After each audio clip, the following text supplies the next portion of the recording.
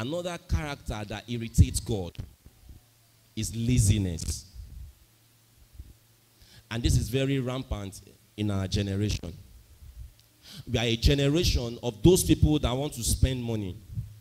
We are a generation of those people that want to ride or drive the best cars.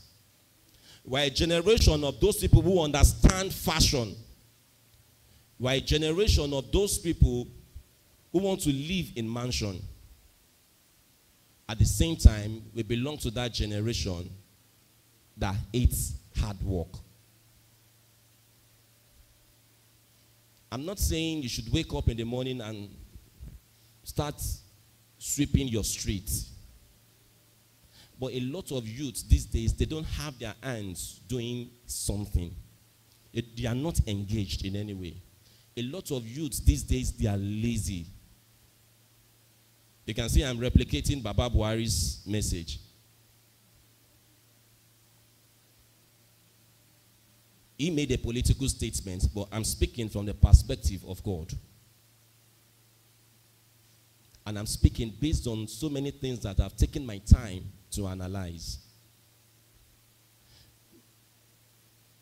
It is a known fact that the strategies that worked in the 80s will not work in year 2000.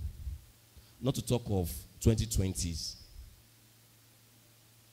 In the 80s, with secondary school certificates, you can land yourself a good job. In the 90s and early 2000s, or let me say in the 90s, with master's degree, with the master's degree, you are going straight to a managerial level. Nobody is competing that with you. But in the 2020s, with your BSc, MSc, MBA, CFA, all of those things, you will still beg to apply.